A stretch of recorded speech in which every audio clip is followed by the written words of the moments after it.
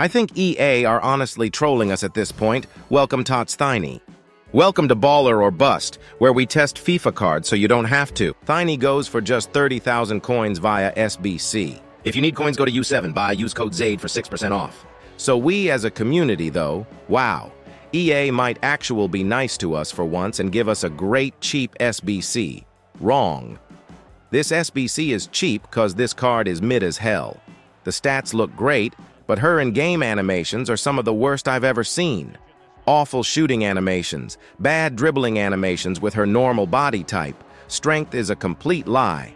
She gets pushed off the ball so easily. She lacks agility and balance too, which makes the body type feel even worse.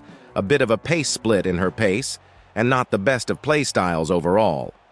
Her passing is the one really good side of this card, with incisive pass plus, tiki-taka plus, pinged pass, and whipped pass.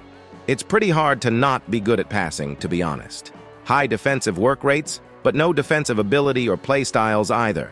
Her shot is brutal because of a lack of power and a weird shooting animation. Overall, this card is just good fodder and nothing more. You should complete it for an extremely cheap 94 card, but besides that, ain't no one using this card in-game.